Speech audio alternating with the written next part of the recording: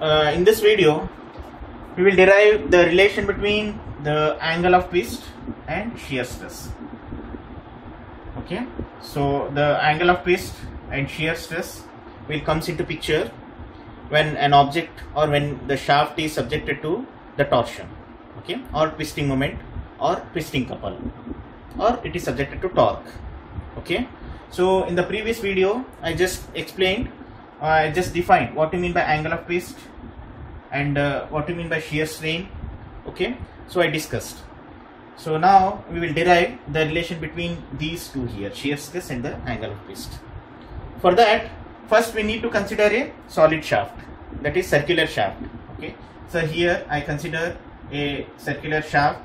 It is the circular cross section here, and its length is L. Its length is L, and one end is fixed and other end is free. Okay, so before applying the torque, this is the condition of the shaft here. Just I'll write, consider a circular shaft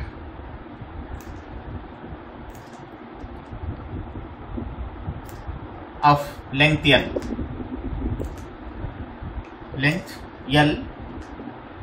and radius R.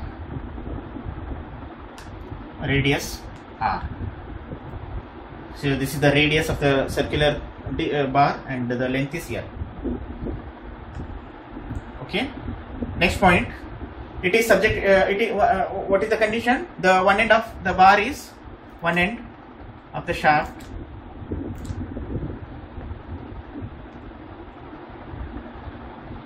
rigidly fixed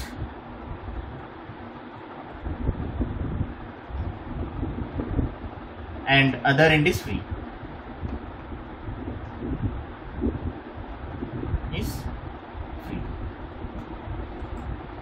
Okay, so now in this condition, now we will apply the torque T, or we will apply the torsional moment here. Okay, the next point is apply torque T, where we need to apply at the free end. Okay, torque T at the free end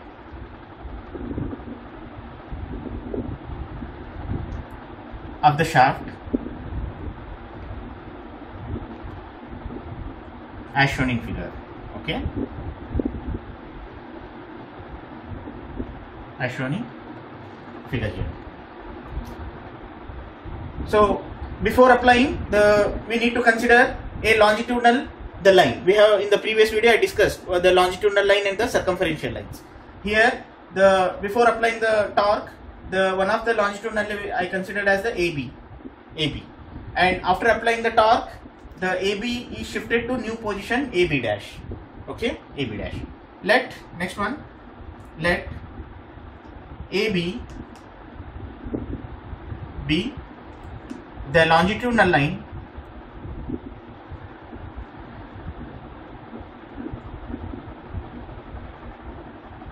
before applying torque.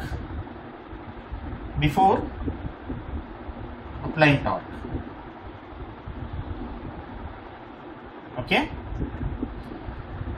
so this is AB.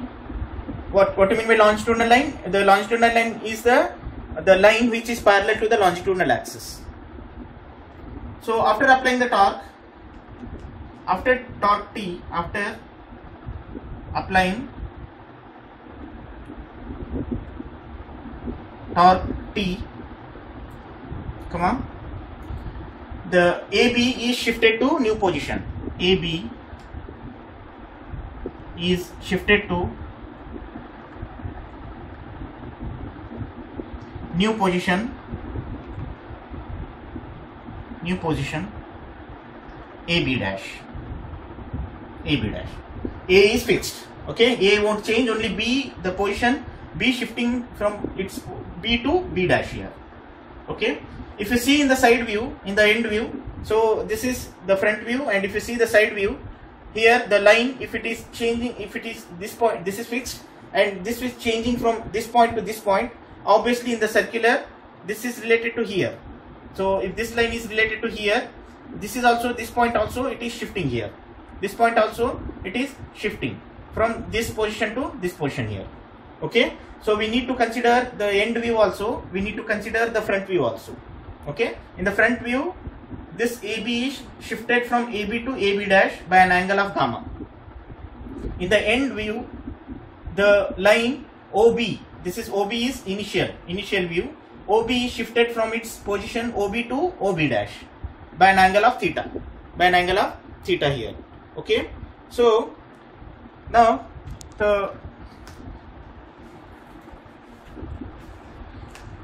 from figure,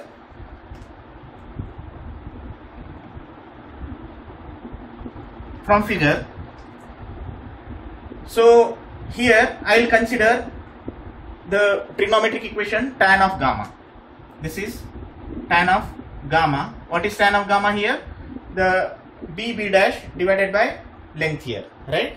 So opposite by adjacent side here, that is B dash divided by length. So since the tan of gamma is very small, since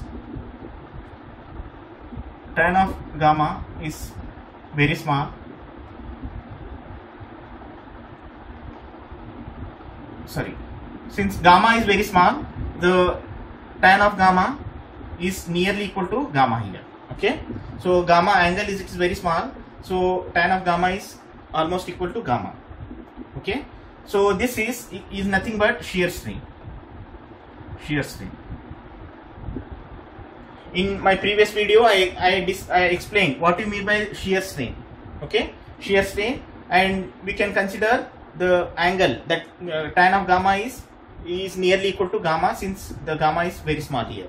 Okay, so that the same concept I applied here. Therefore, what happens the above equation? Therefore, gamma equal to BB dash divided by L, right? BB dash divided by L. So from this, BB dash equal to gamma into L, right? Gamma into L. This is front view. Now come to the end view here. In terms of theta, theta is angle of twist. Okay, so also from here, BB dash, what do you mean by BB dash? That is R into theta, right? R into theta. Also BB dash equal to R into theta, right? R into theta, where theta equal to angle of twist.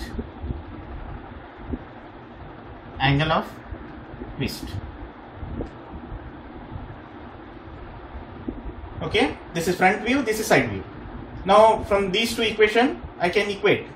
Okay, therefore gamma into L equal to R into theta. Here, right? Therefore gamma, that is shear strain, equal to R into theta divided by L. I want to derive the relation between the angle of twist and the shear strain. Here angle of twist is there, theta, and shear stress, but here shear strain is there. Again I need to move further here. Okay, so this is one. So in general, just from this equation I need to conclude the one statement, that is, just I'll write here, gamma equal to R into theta divided by L, right? Where what is R? R is the radius of the bar. So for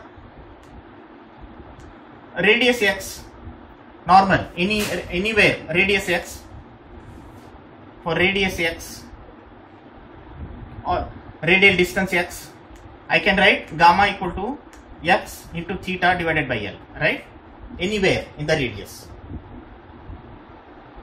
So from this equation I want to conclude that the gamma or shear strain is directly proportional to the radial distance between from the center to the end here. Can I say, right? I can say that the shear strain is directly proportional to the radial distance from the center to the end of the shaft here. Therefore, from above equation it is clear that shear strain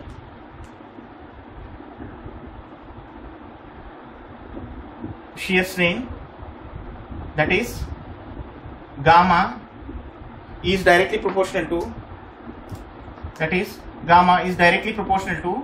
the radial distance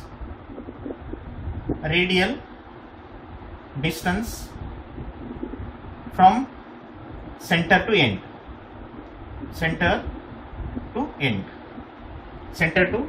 here. Okay, so how about the stress distribution here? So therefore the stress distribution here, stress or strain distribution, in the center it is 0. As it will goes the outside, it is maximum. That I can conclude. Therefore the strain at center is 0. And at outside it is maximum. This is very important. At the center here it is 0 and it will be here, right, more and more. It is at the outside, it is totally maximum here. Okay, so this is one we can conclude here. Now further, if you move, this is one of the relation. This I'll call it as, this is A.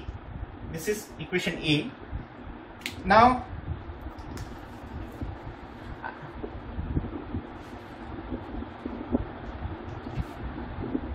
we have the relation between shear stress and shear strain.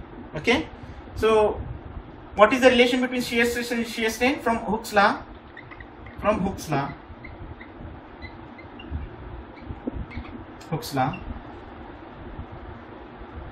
G, that is G equal to modulus of rigidity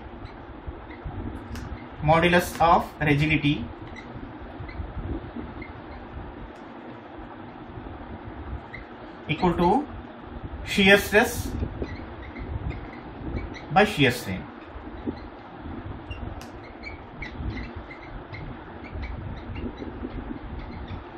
This we studied in the previous videos. We derived the relation also.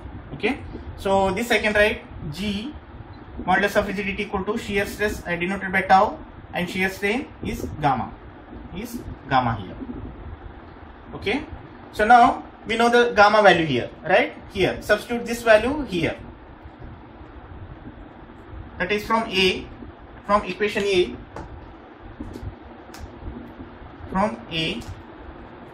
G equal to shear stress tau divided by gamma is r theta divided by L, right?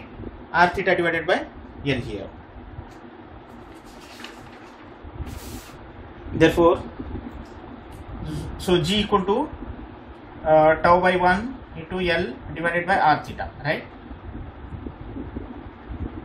Therefore, tau by r, from this equation, tau by r equal to G theta divided by L, right? G theta divided by L. So this is the relation between angle of twist. Angle of twist is theta and shear stress. This is the shear stress. Okay. So tau by r equal to G theta by L. Just I'll explain the terms here. Tau is shear stress, r is radius of the shaft, G is modulus of rigidity, theta is angle of twist, and L is the length of the bar here. Okay, this is how we need to derive the relation between angle of twist and the shear stress. Okay.